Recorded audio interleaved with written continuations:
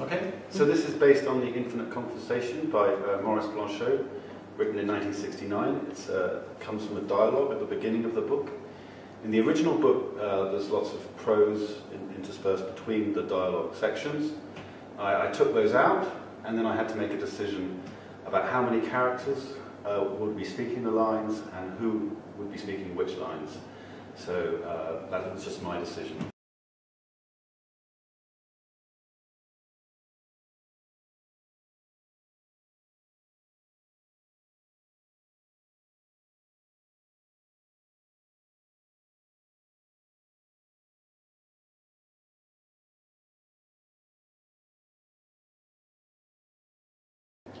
Forgive me for having asked you to come to see me.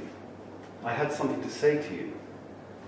But at present I feel so weary that I'm afraid I will be unable to express myself. You are feeling very weary. Yes, weary. And this came upon you suddenly. To tell the truth, no. And if I even took the liberty of calling you, it was because of this weariness. Because it seemed to me that it would facilitate the conversation. I was even entirely sure of this, and still now I am almost sure of it. Only I had not realized that what weariness makes possible, weariness makes difficult. And if you were not as weary as you say you are, what would you say to me? Yes. What would I say to you? Yes, what would we say? What will we say?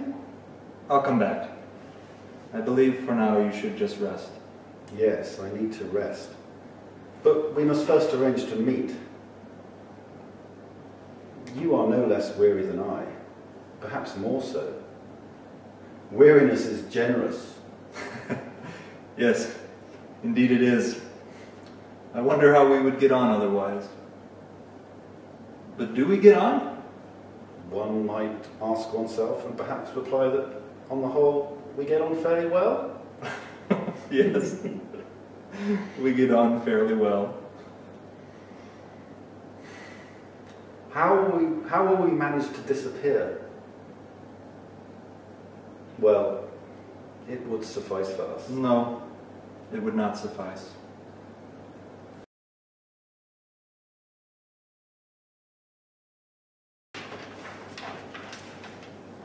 I asked you to come. Do you remember how things happened? I remember it very well. Oh, good. I was not very sure, finally, of having initiated the conversation myself. But how could I have come otherwise? Friendship would have sent you. I wrote to you, didn't I? On several occasions. But did I not also call you on the telephone? Certainly, several times. I see you want to be gentle with me. I'm grateful. As a matter of fact, it's nothing new. The weariness is not greater, only it has taken another turn. It has several. I believe we know them all. It keeps us alive. It keeps us speaking. I would like to be able to state precisely when this happened. If only one of the characteristics of the thing did not make precision difficult. I can't help thinking of it. Well, then, we must think it together. Is it something that happened to you? Did I say that? Nothing. That has happened. Nothing. That has happened to me. Then, in my eyes, it's nothing serious. I didn't say that it was serious. No, it's not serious. Well, if it's not serious, then talking about it cannot be either. I am not weary. I have no secret for you. You know this. It's just that I wasn't certain you would come. But I have never missed a single meeting. Indeed, you have been the truest friend. But tell me if you do not hesitate in coming. Now I might hesitate. But I came. Nothing else matters. Yes, you came. I don't know what's to become of me.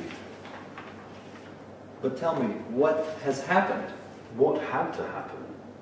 Something that does not concern me. Did you want me to understand that this might concern me? It concerns neither one of us. This concerns neither one. This concerns no one. Is this what you wanted to tell me? I didn't want to, and still now I do not want to. Why do you not want to? You know very well. I feared compromising you. Well, now there is no place for that fear.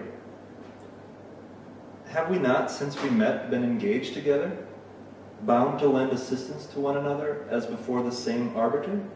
Engaged together? Engaged in the same discourse. True, but because of this also we must take heed. I am aware of my responsibilities. As I am also, with regard to you. You are. It would be unfriendly not to recognize it, but only up to a certain point. You mean, inasmuch as we speak? That's right. Speaking is the last chance remaining for us. Speaking is our chance.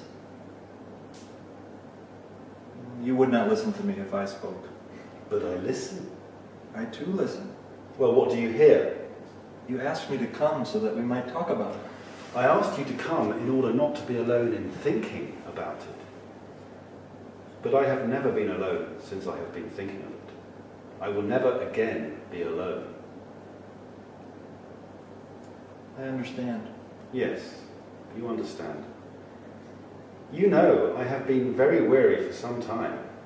You mustn't pay too much attention to what I might say. It is weariness that makes me speak. It is, at the very most, the truth of weariness. The truth of weariness, a weary truth. But weariness must not prevent you from having confidence in the one with whom you share this truth. You know very well that I have confidence in you. There is nothing else left to me. You mean that weariness perhaps also wears away the power to confide? It seems that however weary you may be, you still accomplish your task, quite properly. One might even say that not only does weariness not impede the work, but the work demands this being weary, without measure. This is not only true of me, and yet, is it weariness or unwearying indifference to weariness? To be weary, to be indifferent, they are no doubt the same thing. Indifference then would be something like the meaning of weariness. It's truth. It's weary truth. Promise me you will not draw away too soon. I suppose I should have been concerned about this situation earlier. It seems to me that you have always attended to it. In a certain way, that is true. But in this unceasing preoccupation, there was the concern over not having attended to it earlier.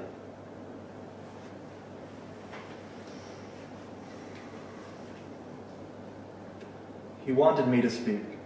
He found nothing to say. He alluded to his weariness, and he urged me to ask him questions. But to my surprise, I had to recognize that I had forgotten how to question. In order not to worry him, I told him that we were too close to question each other usefully. Yes, too close. That's it. When you are there and we speak, I become aware that when you are not there, I am implicated in a speech that could be entirely exterior to me. And you would like to say it to me in order to not be implicated in it alone. But I am not alone in it. In a certain way, I am not in it. What is troubling you? The fact of being implicated in a speech that is exterior to me. If you were not there, I believe I could not bear the weariness. And yet I also contribute to it. That is true. You weary me very much, but precisely very much within human limits. Nevertheless, the danger is not averted. When you are there, I still hold on. I have the desire to spare you. I do not give up appearances entirely, This will not last long. I ask you then to go, out of respect for weariness. I will go then. No, don't leave yet. The thought came to me that the reason for your friendship, perhaps its sole reason, and I could never say enough how constant, how disinterested it is what is most particular to me, my privileged part. But can one become attached to a weary man, and only by reason of his weariness? I don't ask that weariness be done away with. I ask to be led back to a region where it might be possible to be weary. Friendship is given only to life itself. But it is a question of my life, which I do not distinguish from weariness. The difference being that weariness constantly goes beyond the limits of life.